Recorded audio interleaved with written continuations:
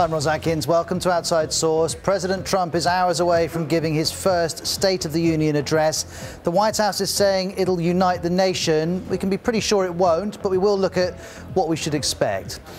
After the Larry Nassar scandal, Congress passes a bill to make sure athletes are protected from sexual abuse. We'll get details on that. It's been a surreal day in Kenya. That's the opposition leader Raila Odinga being sworn in as president, despite the fact he lost the election last year and he's not the president.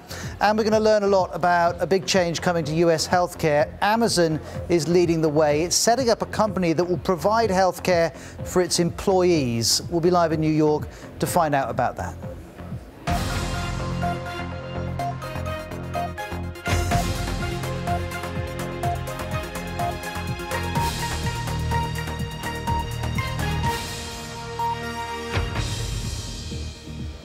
Well, in 5 hours' time, Donald Trump will deliver his first State of the Union address in Congress. This is what the White House has told us to expect, a speech that resonates with our American values and unites us with patriotism. Unfortunately for all American politicians, none of them manage to unite the nation these days, so that seems unlikely.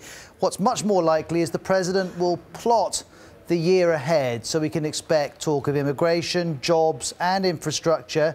Last February, just after he'd taken office, he gave a big set-piece speech in the same location. Let's see how time has treated some of the moments from that. Make America great again. The time has come for a new